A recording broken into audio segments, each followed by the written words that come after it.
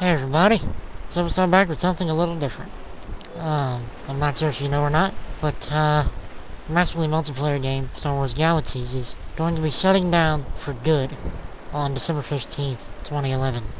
And until then, Sony Online Entertainment has reopened everyone's account who was in good standing, whether their account was expired or not.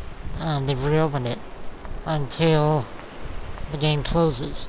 So, if you want to have any awesome times on Galaxies, just one more time. Even if it's for a blast from the past. You should do it now. But anyway, I wanted to give you a tour of my house. Because, I mean, for posterity's sake. I mean, because once this is gone, it's gone.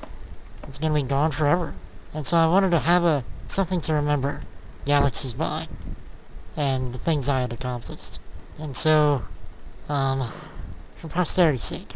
So this is a magic painting controller. What it does is it, changes this painting every now and then to something random. I might be going back downstairs in a second and it will be different. I'm not sure. But, anyway, I'll start going this way. And, I mean, man, I have a lot of memories in this game. This was my first MMO.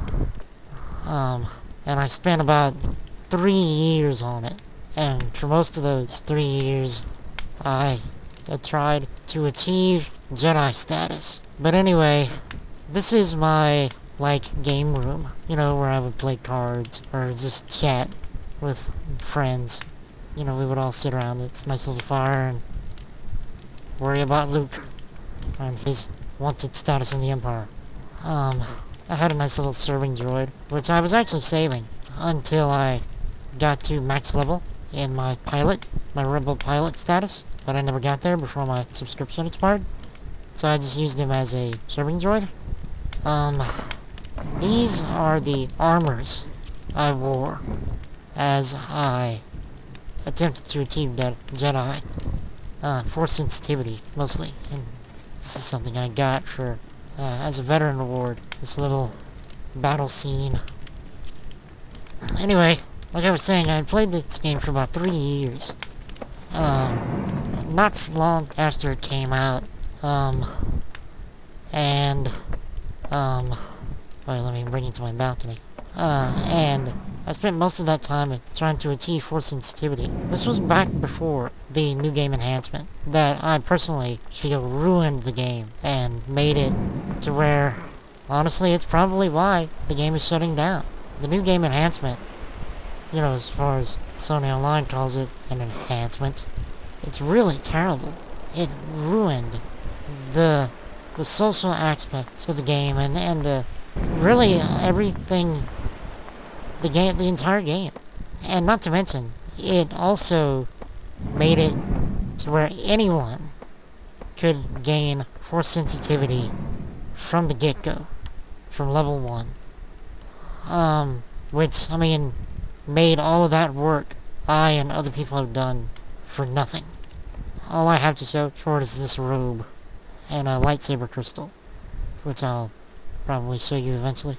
But anyway, other than that, I have nothing to show for all of my hard work. And trust me, it was work. Anyway, this is my wall of weapons that I used on my way to Jedi and Force sensitivity. As you can see, this sword right here, it's called Sterling's Two-Handed Curved. If you've never played Galaxies before, you should know that there were player-run cities and stores. So, the crafting professions were very important to the game, because really some of the best weapons you could get in the game were player-crafted. And so, you would have stores scattered around each world that each person was trying to sell their wares. You could go into their store and buy their stuff from their NPCs.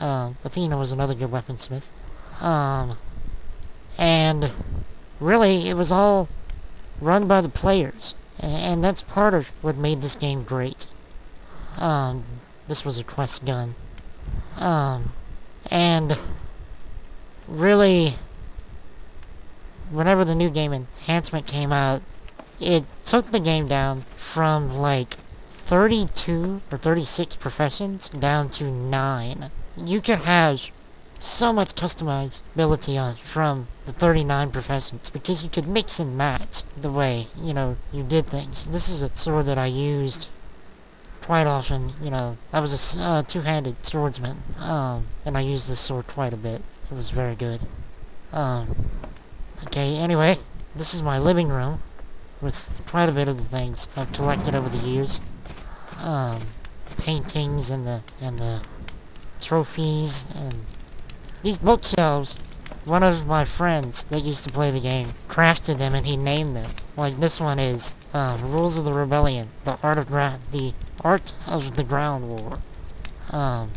You can't actually read anything by it, but yeah. So one of my friends that I played the game with, I mean he wasn't a real life friend. I met him on this game. His name was Furbaka. He crafted these bookshelves so I could have something in my house. Some nice literature that you can't read. But this one is Become a Jedi in 10 Easy Steps and Rules of the Rebellion, Fighting in Space. These paintings I got from different quests and, veteran rewards because I had started the game so long ago. I started the game not long after they had introduced the vehicles and housing systems. So this was like not long. I mean, maybe 6 months to a year after the game was released. So my account has been there for about 5 years. And I played it actively for about 3. But like I said, after the new game enhancement, I just stopped. I couldn't do it. I couldn't bear losing all that work. But, I got... These are all veteran awards. So I made a little action scene of Boba Fett, fending off a, Tusken Raider with a dewback nearby and the Slave 1 near that. So, this is my bedroom. As you can see, I have a Gungan frozen in carbonite. I mean, because who hasn't wanted to do that? So, these are fish that I've caught, in different parts of the galaxy. A holographic, I believe he is from Mustafar. If you remember that planet, that's where Anakin fell into the lava after he had become Darth Vader. This is my lightsaber crafting tool, at least one of them. And a broken holocron. Before the new game enhancement, you needed to collect holocrons to tell you which professions you needed to master, so you could know. Let me start over. The way you would achieve force sensitivity before the new game enhancement was you would find these holocrons. I mean, very randomly. They were very, very rare. They were very valuable. And you would use it, and it would tell you what profession you needed to master to go closer to force sensitivity. And so after you mastered the 6 or so professions that were randomly picked for you, you would achieve force sensitivity and become a Jedi. You would start the Jedi quests. This is a Yoda hologram, something awesome. I have a Luke Skywalker hologram. This, my Katarn armor, I got this from Kashyyyk, doing a quest that, the reward was an old set of, clone armor. I used that quite extensively whenever I was not force sensitive, and it was a great set, but as you can see, the durability on this chest piece is broken, so it's really not good for anything except display now. So I have a statue from my friend Trabaka again. So these holograms are all veteran awards, and so is this pod racer. And this stuffed AT-AT. So coming back this way, I will bring you to my office. So yeah. Anyway, I mean, this was a really great game. Some of my hunting trophies on the way up. Yep. And